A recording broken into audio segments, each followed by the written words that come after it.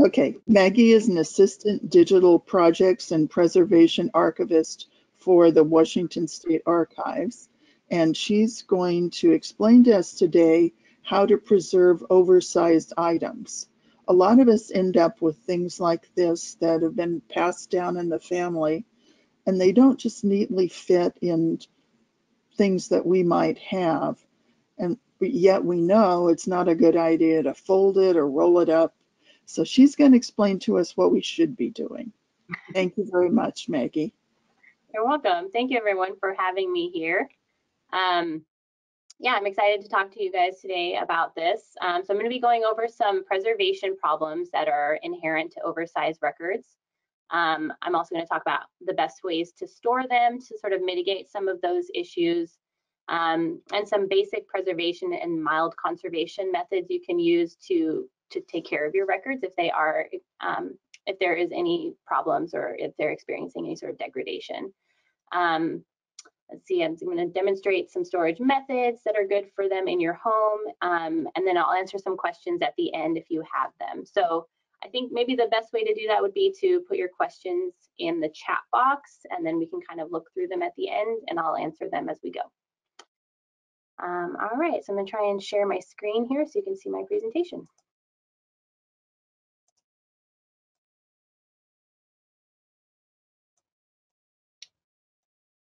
All right. Okay, so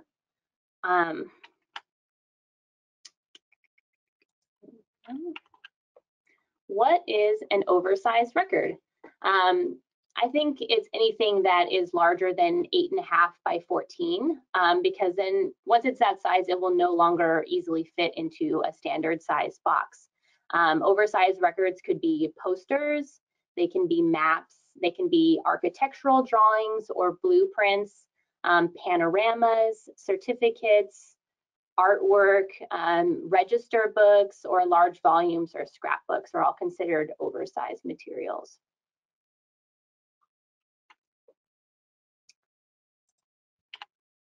So some of the problems that are inherent to oversized materials include acidic paper. Since the early 19th century, most papers were made with a wood pulp slurry, which contained the lignin that binds the fibers together. Wood pulp papers replaced cotton rag in the 19th century. The lignin oxidizes as the paper is exposed to light, and that can make the paper look yellow. It can also cause the paper to become fragile or brittle. Newspapers in particular are notorious for this. Handmade papers were usually okay, and you can differentiate wood-based papers versus fabric-based papers by their watermarks and lines. Items backed with linen or muslin. Sometimes the material is impregnated with a starch that can make it look, that can give it a hard surface. And in this case, moisture can dissolve and the starch can cause ripplings. You'll see that on the image on the right-hand side where this was a map that was placed on top of a muslin background, and over time that's caused some problems for the map on top of it. The varnish and shellacking over maps. Sometimes maps were varnished as a protective treatment, which was also done. This was also done to globes as well. But the varnish yellows as it ages due to oxidation, and the more exposure to light it has, the darker it gets. The varnish can cause cracking and will usually need conservation. So the less light it's exposed to, the better. All right. So other problems, transparent papers. So these can be tracing papers, vellum papers, or a vegetable parchment. These have a variety of issues depending on the methods that were used to make it, and they tend to be pretty brittle and fragile and deteriorate quickly over time. And oftentimes they have a plastic coating. Plastic coating, also known as PVC material, which is polyvinyl chloride.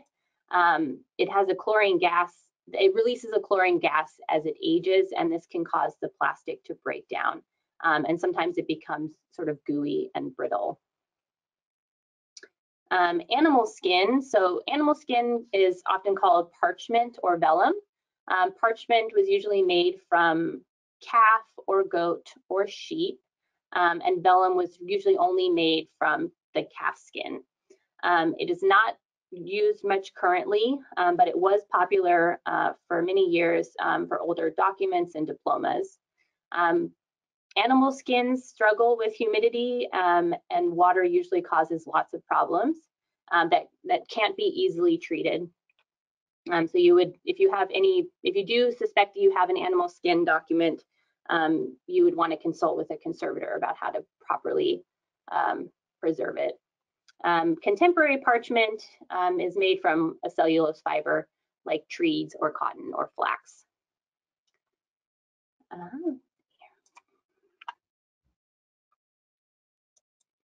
So ink.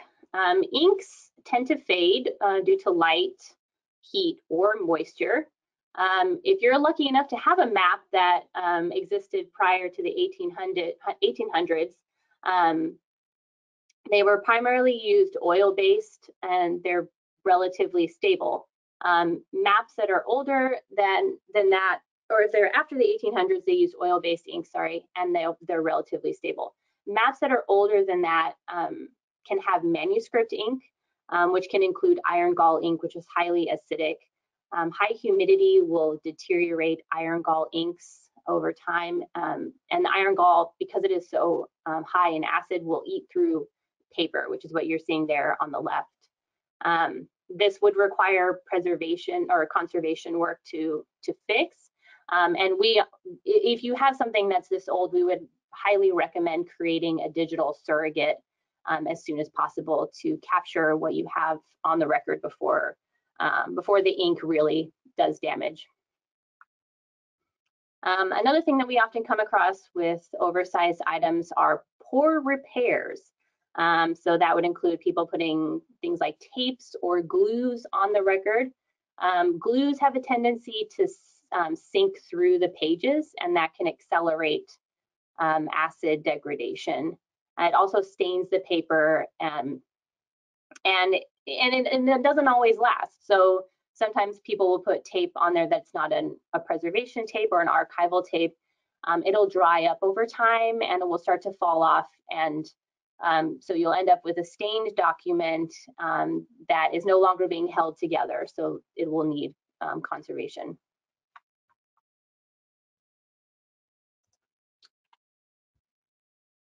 And folding, I think this is probably the most common. Lots of things are folded. Mechanical folding, it weakens the paper, and it has a tendency to break and cause rips over time along the folds. So folding maps and things, once you realize that it's good to keep it unfolded, you'll want to make sure you have a place to put it, once you've done that. So we suggest avoiding, opening and closing it often, because doing that will make the problem worse. If you're not ready to store it in a location where it can be flat, just keep it folded and try not to open it too much.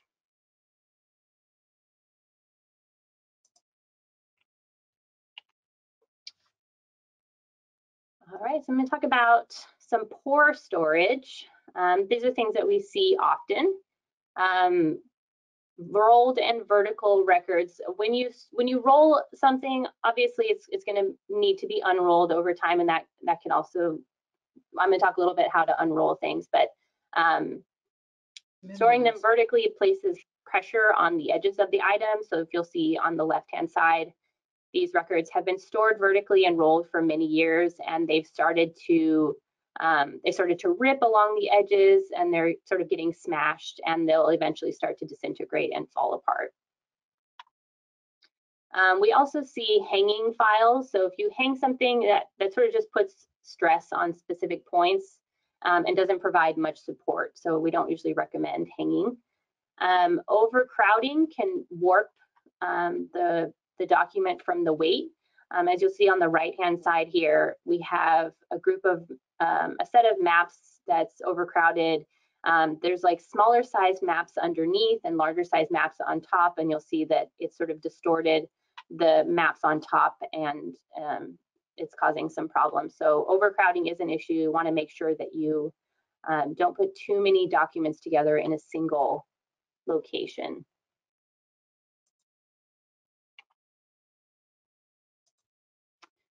Cutting and sectioning. So oftentimes, this is pretty common when, especially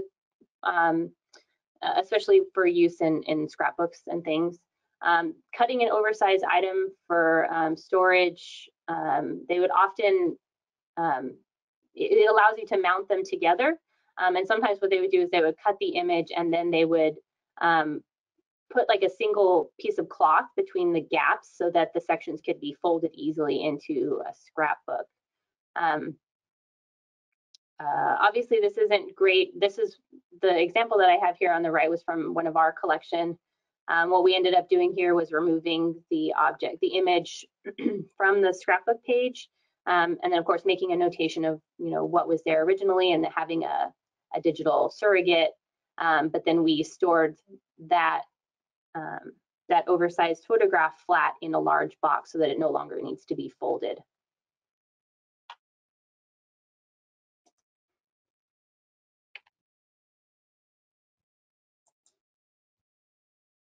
Lamination, so sometimes you'll see oversized records that have been laminated. The problem with lamination is that it is made of a plastic material that can shrink over time and that will warp your document underneath. And the folding that you'll see here also damages the paper. Same as newspapers, they're only meant to be folded once and should not be folded a second time. Like I said, that the opening and the closing of folded items can cause tearing. And they will easily break. So, so don't unfold anything until you know you have a place to store it.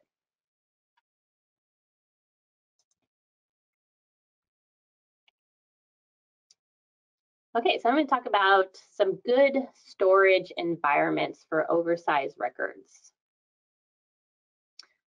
Firstly, minimizing exposure to light. Light accelerates deterioration and leads to brittle fibers that can cause papers to bleach, yellow, or darken.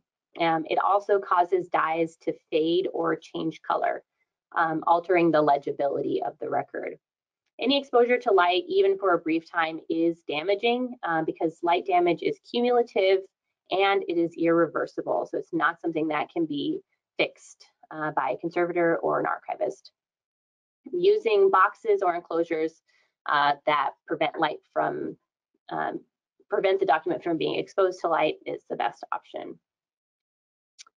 The next is a stable temperature. So you'll want to keep your records in a place that has a temperature no higher than 70 degrees Fahrenheit. So somewhere between 55 and 70 is good. And a stable relative humidity between 30 and 50%. A lower relative humidity is, of course, best because deterioration progresses at a slower rate at a colder temperature. Items expanding and contracting from dramatic temperatures pose a high risk. So, so don't keep your records in an attic or a basement or anywhere where there's going to be lots of temperature fluctuations. Anywhere where you store your records, make sure that they are clean and dust-free. Pollutants can cause harmful chemical reactions that lead to the formation of acids in materials. And this is a serious problem for paper and leather in particular. Paper will become discolored and brittle, and leather becomes weak and powdery if it's exposed to these particulates. Soot can abrade and disfigure materials as well. So make sure, again, store them in a clean place away from chemicals, definitely not in a garage where cars are kept. And store away from food, water, or damp. Records that are close to garbage cans or water, or sometimes we'll see that records will be stored under leaky pipes, or of course in a basement where it's oftentimes damp. And these environments just attract pests who like to eat paper. So one of the best places to keep your records is actually in is in a closet in the middle of your house. Let's see here. The closets in the center of your house are usually stay at an even temperature, and they're not usually exposed to light. So other good options are map cases. Map cases are made of chemically stable materials. They have solvent-free powder coatings or anodized aluminum. If you have a wood map case, you can line it with a polyester film or a 4-ply rag board, and that'll help to seal the wood with a polyurethane coating. So the examples we have here, the picture on the left is actually from our collection. That's how we store maps. And then the picture on the right is actually from my house, or my last house. And I used to keep my map collection in this map case in my living room. And so it doubled as a coffee table and a great place to store my maps and art prints.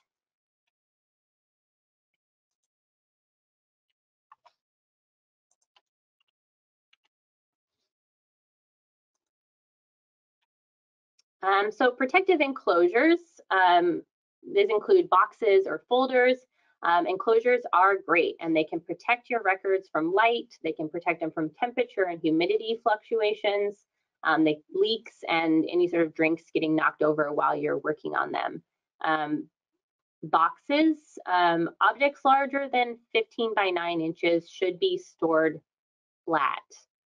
Boxes can be made up to 30 by 40 inches. And I know that there are some companies that, they can make custom boxes for you, but it does get pricey as you go up. So you'll want to make sure that it's something that, is really worth the cost. Boxes should be buffered and lignin-free with lids. But I'm going to explain buffered and unbuffered. I'm going to talk about unbuffered and buffered a little bit more. So I'm going to explain them to you now. The difference between buffered and unbuffered is their pH level. Buffered papers or enclosures have a pH that is slightly above neutral, which is at 7 pH, making it more alkaline. Unbuffered papers and boxes are neutral.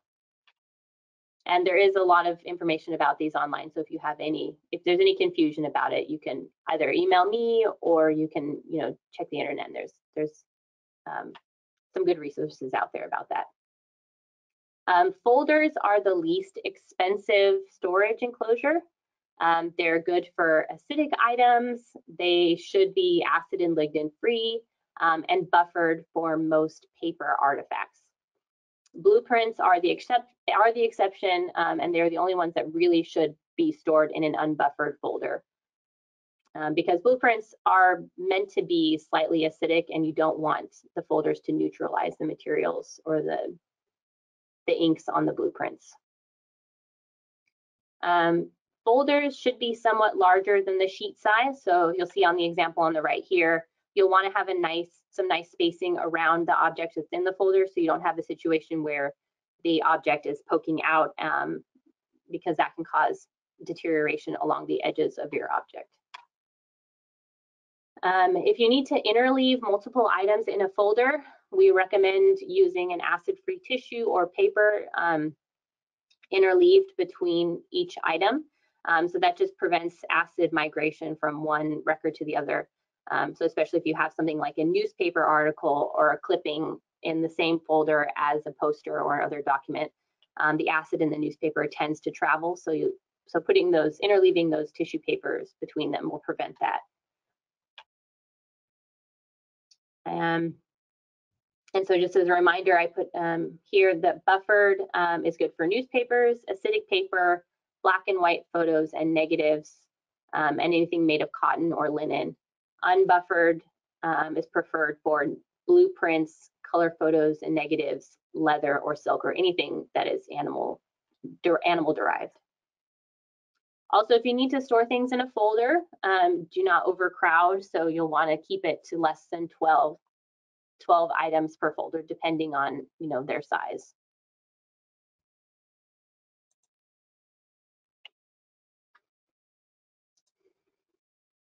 So polyester film encapsulation. This is a good option if the items in your collection are fragile or frequently handled. The electrostatic charge can hold the paper fragments in alignment as well. This is not suitable for acidic objects as the encapsulation can actually trap the acid. It's also not good for powdery media such as charcoal, soft pencil, or any sort of flaking paint. The static from the poly can dislodge the media, so try to avoid, you'll want to avoid that. You can back acidic materials with a buffered paper if you do need to put them in a mylar. Encapsulation will not slow the progress of acid deterioration. In order to do that, you will need to add buffered paper around the object.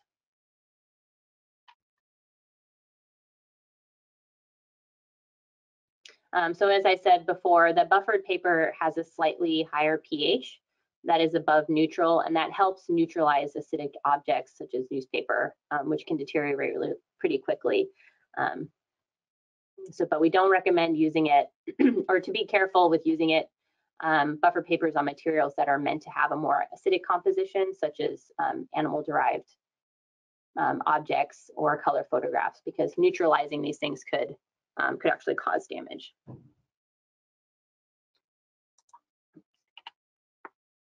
Okay, so here's an example of encapsulation. Encapsulation is not lamination. Lamination is a process by which it's an actual sticky material that is adhering to the object itself. Encapsulation just creates a pocket.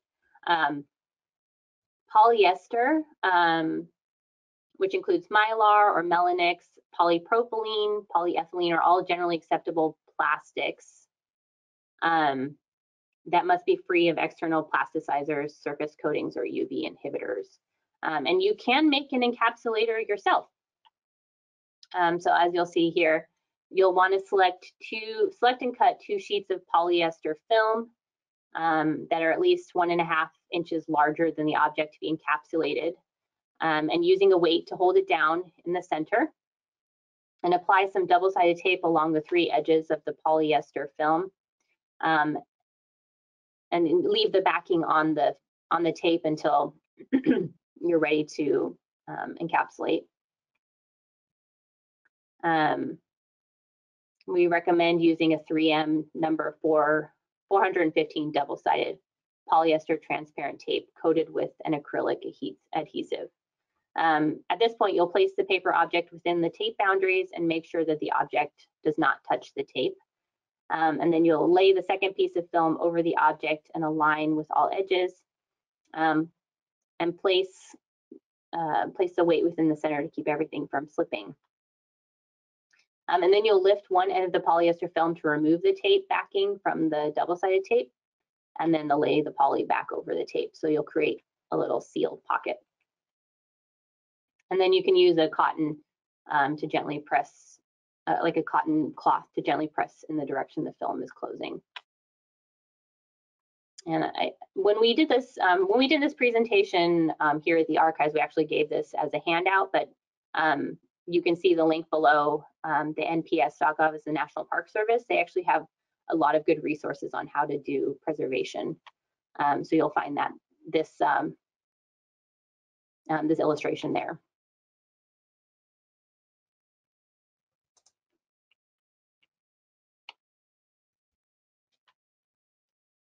Just a little bit of terminology, since I'm throwing out a lot of words here before we move on. Archival means there is no standard or legal definition for the word archival. Manufacturers often use this word to in their advertising, regardless of the quantity or the quality of their products. So just to keep an eye out for, if it does say that it's archival, it doesn't necessarily mean that it is. The more important words you'll want to look for are things like acid-free.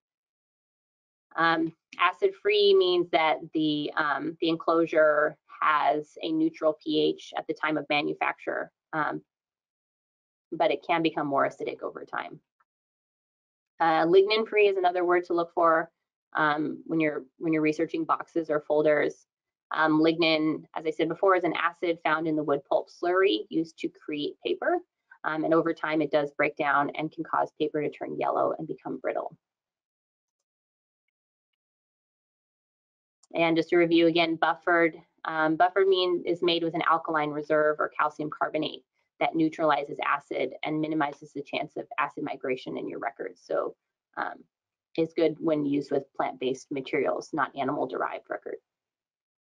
Unbuffered is non-alkaline, and like I said, it's best used with protein-based materials.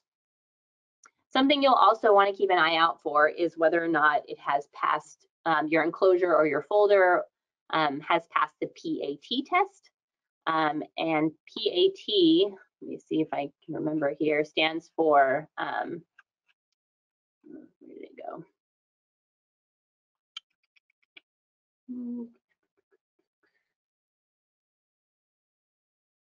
Hold on, I lost my notes here, just a minute.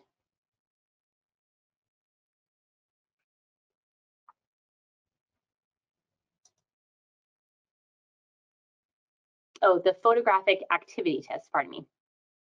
So it means that it's gone through, they have actually tested this and it's evaluated, and it has, it evaluates possible chemical interactions between enclosures and photographs after a long-term storage.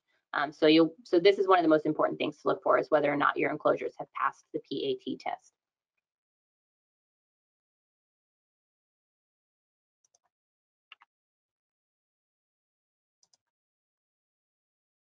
Okay, another good way to store your records is by rolling. I know this seems counter to what I said earlier, but there are proper ways to roll your records.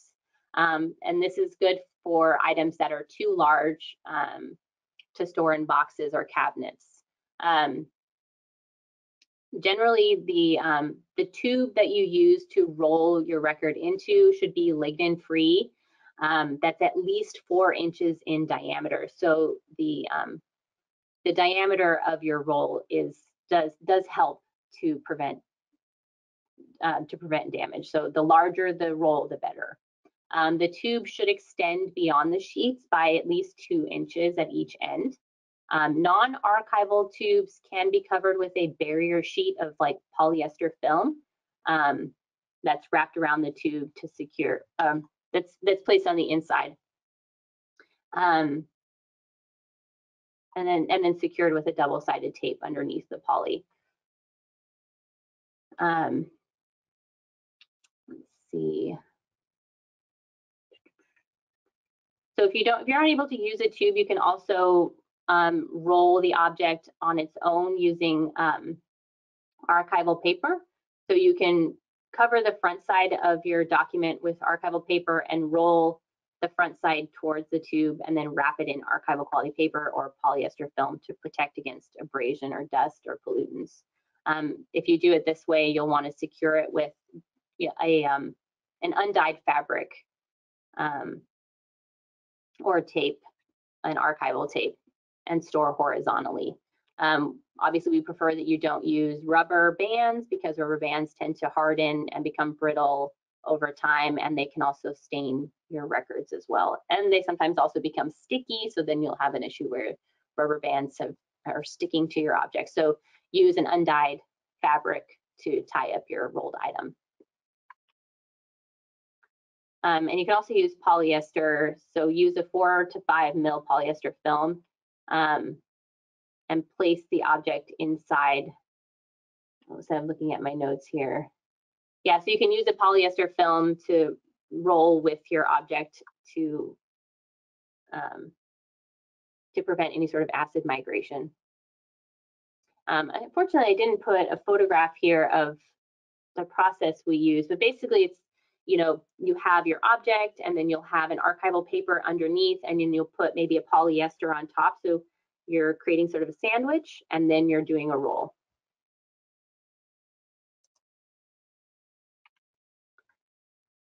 So proper handling of oversized records, you'll grab on the diagonal, and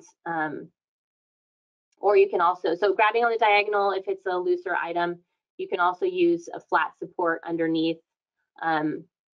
to move it safely, another option is to have 2 people work together, as you'll see here.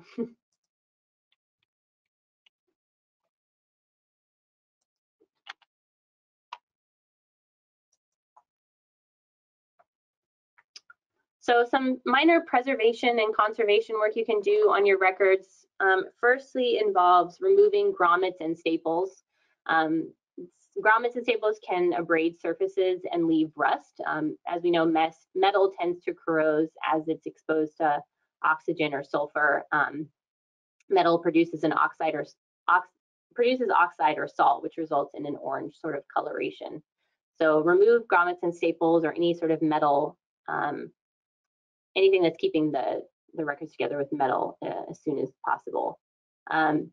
Document cleaning pads and cloth bags filled with eraser crumbs.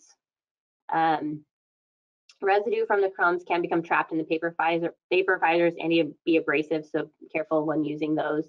But these can be used to clean mold off of documents. Sponge erasers are vulcanized rubber. These are a good choice for cleaning torn. When cleaning torn areas, you just want to move in the direction of the tear and try to avoid purchasing sort of chemical sponges. Just sponge erasers are the best. You can also use a vacuum with a HEPA filter, as long as you put a nylon stocking over the hose to protect the document. This is a good way to clean from dust or any inactive mold that might be on your record. Mending is something that is best left to a conservator, but the best things to use are water moistenable gummed linen tapes or a wheat starch paste with Japanese tissue. Let's see, the wheat starch paste is called a Zen Sofu. And both of these are reversible, so that's why they're the best to use. Remember to use these things sparingly, as introducing moisture can cause damage or cockling. We also don't recommend using any sort of pressure sensitive tapes like Scotch tape, masking tape, or duct tape. No solvent-based adhesives like rubber cement or acrylic cement. These will all cause damage to your records.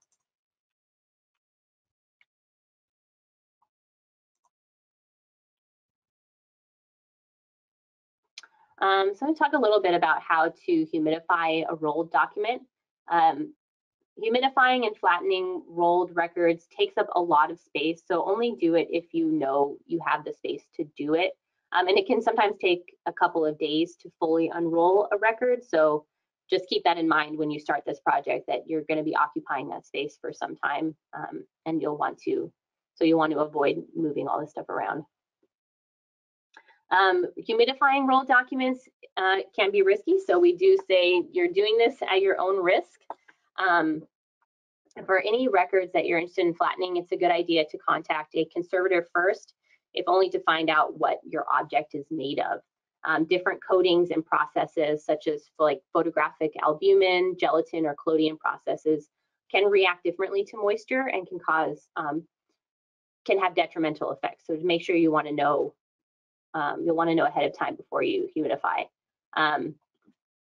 According to the National Park Service, paper records such as maps, newspapers, and documents that have been rolled or folded may be safely flattened using humidification, but humidification is not appropriate for all paper materials. For instance, we do not recommend humidification for paper objects that are of high intrinsic, artistic, or associative value. You should always avoid humidifying papers with water-soluble media such as watercolors and some inks. Friable media such as chalk or charcoal or pastels, as well as heavily textured media such as oil paint. These will all be damaged by humidification, so do not use in those instances. Mounted photographs. This can include a photograph that was mounted like a poster board, can sometimes withstand this process, but it just depends on how it's attached to the mounting board. Humidification can cause wrinkling, cockling, and puckering of the photograph. Also, the mounting can be distorted as well. It's also not a great process for composites or things like collages where you have one piece of paper that's affixed to another. The humidification process can cause the object that's affixed to the paper to become loose. So you want to avoid doing that for things like collages. Anything that's hand colored, a surface that has had some sort of surface retouching, inscriptions can cause different reactions. So keep this simple. You know, the safe things, like I said before, maps, newspapers, most documents can handle this. And then some more modern photographic print processes can handle rehumidification as well. In order to humidify a record, you'll want to use distilled water, at least 2 inches in the bottom of a large Tupperware, as you'll see on the left. And then you'll place a rack over the water, and you'll want to make sure that your rack is not, if it is metal, it needs to have some sort of coating on it so that the metal isn't rusting while you're rehumidifying and then causing damage to the records on top of them. You'll place the rack over the water and then put the items on top of the rack, laying them horizontally, and then you'll put on your lid. After a few hours, you'll start to feel the paper soften, and you don't want to leave it too much past this point. You really don't want the records to become moist. This is just about making them softer and looser so that you can flatten them. If they're kept in too long, this can alter the image, color, or appearance. Most records will relax in about 4 to 6 hours, but you'll want to check on these hourly so as to avoid over humidification. And you'll know that you've humidified it too much because the record can become sort of tacky or sticky to the touch. Once the items are done, remove them and sandwich them between, you'll sort of sandwich them between blotting paper or archival ragboard, and then lay some weights on top of them. So this is an example from conservationwiki.com. As you'll see here, we have our sort of object in the middle that's been rehumidified. And then you'll have a smooth board or blotting paper on the top and the bottom.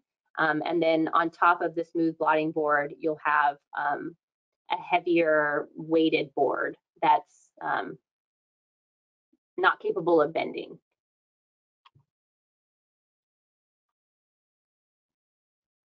And then on top of those heavier weighted boards, you want to put some actual weights.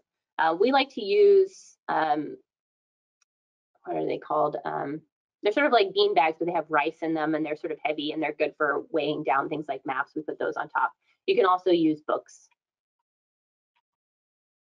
Anything that will help in the flattening of the material. So you'll need weights, a flat surface, smooth blotting paper, smooth or extra smooth, and then your heavy weight board. And the smooth boards can leave impressions. Let's see what he said here. Smooth boards do make impressions, keep impressions from being made on the photos. Apologies. And smooth boards can be paper boards and mat boards that are 100% cotton. You can also use sort of a polyester webbing. They go by the name Spondina or Hollytex, Rime or Cerex, or a silicone release paper between your object and the board to protect it from any sort of sticking. And when I say board, I mean the actual smooth board that sits on top of your photograph or document.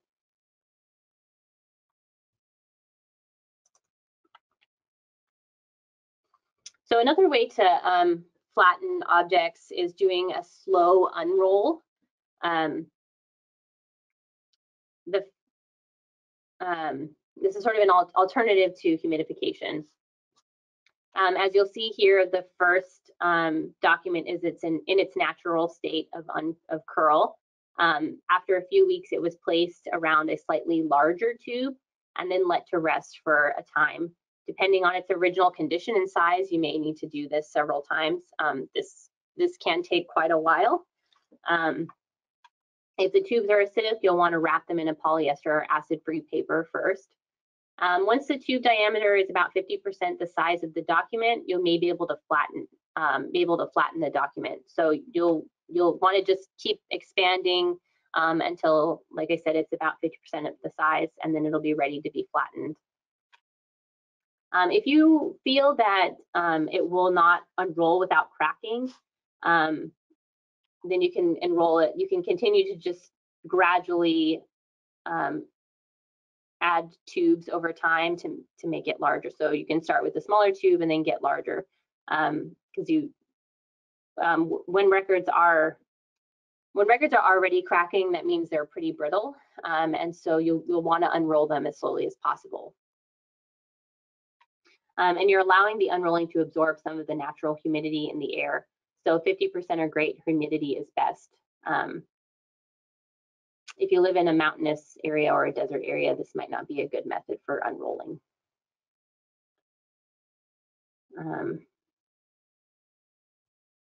Yeah, and so if a record is shown, if it has a willingness to unroll, that's good. If it appears extremely stiff or brittle, we wouldn't recommend trying this method.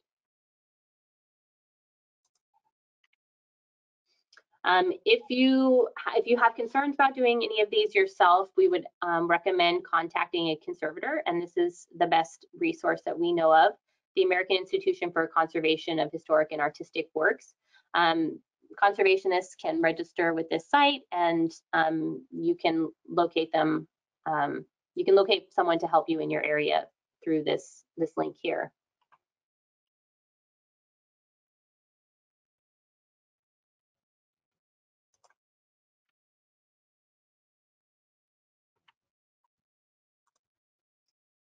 Okay, so before I leave, I was going to see if people can unmute themselves for this activity. I was just going to show you some records that we have in our collection, and we can talk about maybe what's the best approach for handling them. So what we have here are some rolled panoramas of the Machine Gun Troop B of Tacoma, Murray, Washington in 1921. These were rolled very tightly, and they are a more modern print, so they would do well with humidification.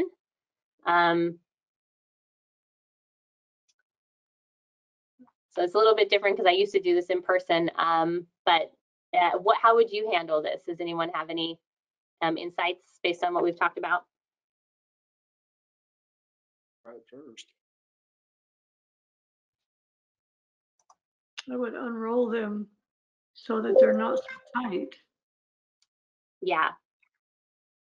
Yeah, so you could humidify these records, and then you could use the flattening process that we recommended. And once you have them flattened out, you would place them in a panoramic box that is buffered because it's a black and white. Who would have a panoramic box? Has to be an archival place.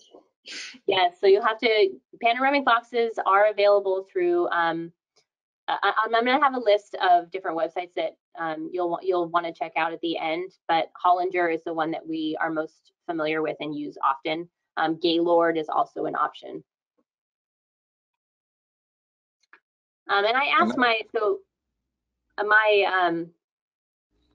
my supervisor, who's the preservation specialist, I asked her how she knew that this photograph could be humidified. And she said that she just went by the age, and that it was a more modern print. And so there are reference books where you can go to find out what type of photographic print you have. And as I said earlier in the presentation, that if you're unsure of what the process was to create the photograph that you have, you can consult a conservator to help you figure that out. Yeah, I noticed that there is some damage to the photo. Yeah. Do you guys ever do photo restoration on some of these, like with Photoshop, or would you use something else to eliminate the damage? Yeah, so we do not do conservation here at the State Archives. We used to have a conservation lab, but that went away several years ago. So normally what we would do is we would leave it as is so that it would just be together in a box. But if we were to make a digital surrogate of this record, we oftentimes, if it's really severe, we'll just leave it. But if it's a small tear, we can use Photoshop to clean up the image so that it looks good on the digital archives. Maggie, this is Jerry Lenzen. Question for you regarding your process. I see you have cited and quoted several national park resource references. Do they run what the National Archives procedures are? I believe so, but don't quote me on that. I just know that they are a good resource, and they have a lot of materials available online for free. I'm not really sure why, but we do like to use them as a reference. So we would use them as a reference as well? Yeah, if you come across anything that's on the National Parks website for conservation or preservation, it is a good reference to use, yes. Thank you. So I have one more example here. This is a scrapbook from Nancy Evans. So Nancy Evans was the wife of Dan Evans, our former Washington State governor. And there were a lot of problems inherent with this collection. Firstly, it's a scrapbook, so it's an oversized record requiring a special sized box. The paper that was used to originally create the scrapbook is actually highly acidic.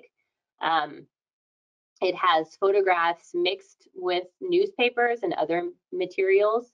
And we've also come across objects that have been adhered with a glue that has caused damage as well.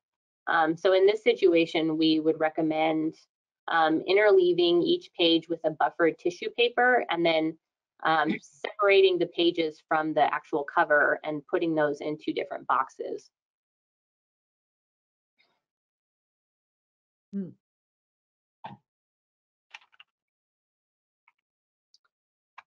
see. So these are some of the websites that I recommended for buying archival materials. I'll give you all a second to sort of screenshot that or write down any of them as you wish.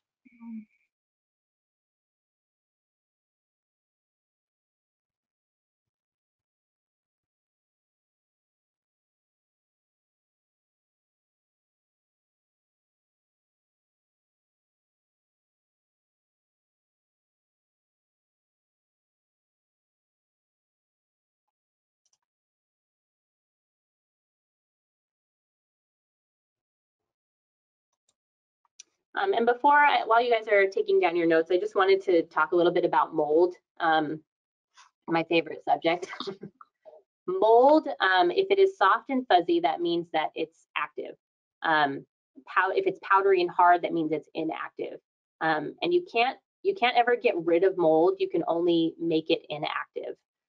You can deactivate mold by freezing the document. You have to wrap it in a wax paper and taping it shut to avoid contamination with anything else that's in your freezer. Photographs should be interleaved with the wax paper before freezing. You can clean mold that is inactive, so meaning that it's powdery or hard, using a HEPA vac with the nylon over the vacuum tube to prevent damage, and make sure that it has sort of a variable speed so that you don't have you're not using a high suction vacuum on a sensitive document. Also, if you do have mold on your documents, you'll want to clean them outdoors or somewhere where you have lots of fresh air. And sometimes if they have like a soft brush on them, that works too. And if you do have objects that have been exposed to mold, you'll want to make sure that you've cleaned or removed or deactivated the mold before you store it with anything else that has not had mold, because mold will find its way to the other records. So you'll want to make sure everything is wiped down. Any area where you're going to be storing records should be wiped down with bleach ahead of time. Not your objects, but but like wherever you're storing it in your closet or somewhere. Materials that you can't freeze include ambrotypes, tin types, or any sort of wet collodion glass plate negatives. We had a problem with mold last winter, and did what we could to keep the moisture out of the room, but we could definitely smell it. Yeah. In our flat file room. Could that mold then make its way over to our books and whatnot there? Absolutely. Yeah, so if the room is, so I guess you'll want to maybe put, we call it the hydrothermograph, which is like a temperature and relative humidity tracker. If you put one in the room and you find that the relative humidity is particularly high, especially above 50s, I'd say 56%, and you're sensing moisture and mold growth in there, that will absolutely transfer to your books. You'll either want to remove the books from the room and try and figure out where the moisture is coming from, and then have it cleaned before putting your books back. Oh boy. Yeah. Okay. Sharon Thiesmeyer is not in this meeting. Eric? Oh, let's see. Yeah, she's not. Okay, we'll have a chat. Okay. Thank so you. let's see if there's any questions here. Steve had a question. How does one tell if an item is acidic? So you can actually use a pH pen. They're available online, and they kind of look like a Sharpie. Let's see if I can find it here, the website.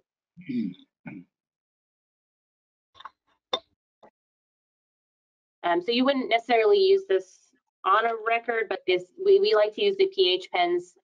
Well, actually, we have used them on records to see if, like, especially with scrapbooks, if you have like a paper in a scrapbook that might be acidic, you can draw a little line with a pH pen to make sure that it's okay for us to leave records on there. Let's see.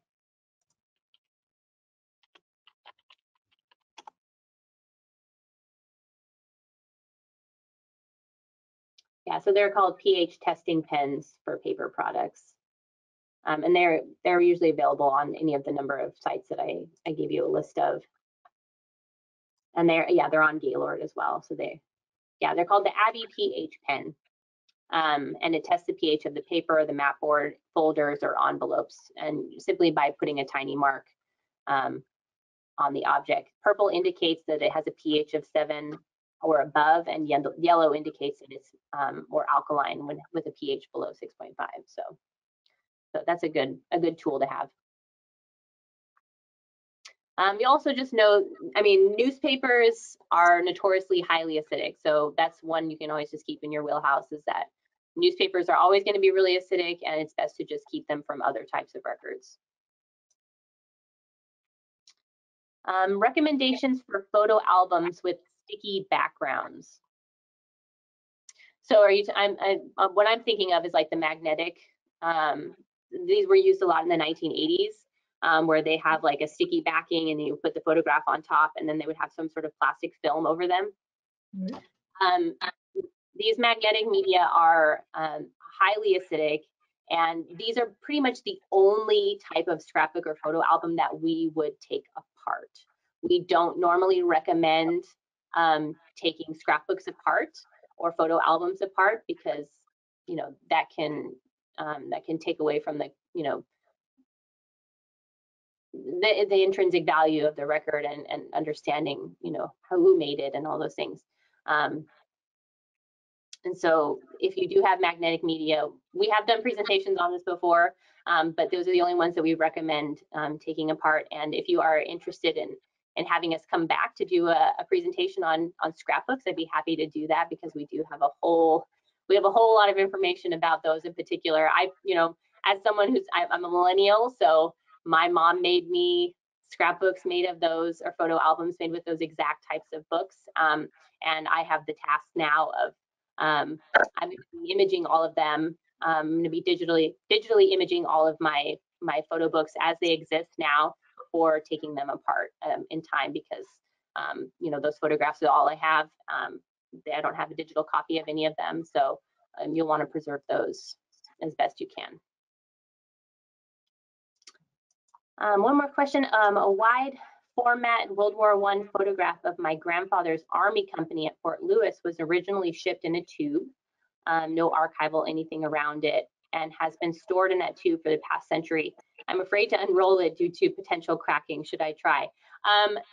Honestly, if you have concerns about it cracking, I would leave it in the tube. And if you have the means to consult a conservator, or even a local archive, if you came here and wanted to meet with Mary or I, we could sort of give you some advice about it, or sort of it's possible that it would be fine being rehumidified, but of course, if you're concerned, I wouldn't try it on my own. So that's an option as well. Maggie? Yeah. I have a comment. Sure. We get this dry rid from Fred Meyer's, and we put it in the car because that's where our moisture problem is. But my sister puts it in her closet, and it might be a temporary thing that Steve could use for his dampness problem until he finds out where the moisture is coming from. Yeah, it really does make a difference. Yeah, any way to reduce moisture is a good option for sure. We were already using that this winter. Oh. Then you have a problem. Yeah, so I suspect a leaky something or something happening over there. Any other questions? Just one thing. It would be highly, you would want to use a lot of caution. I used to be a commercial photographer. Hydrating photographs is very risky, because if you hit them with too much moisture, the silver nitrate can adhese, and you wind up destroying the photograph. Yes. Yes. That's why I say proceed at your own risk. We do use this process here at the archives, but of course, you know, we have a preservation specialist here who knows, you know, what is appropriate for this process and what isn't. So, like I said before, you'll want to consult with someone ahead of time before doing anything like that, especially with photographs. Absolutely. Maggie, I have another suggestion. You were talking about the sticky vac storage books. Yeah. I have friends, at least, and I've done it a couple of times myself, to scan those particular pages with all the images left in place. Yeah. So you're preserving the images, but you're not serving them. Yeah, so you're preserving the context and how they were originally put together. Yeah, that's what we recommend. Thank you very much, Maggie. Welcome. Really interesting presentation.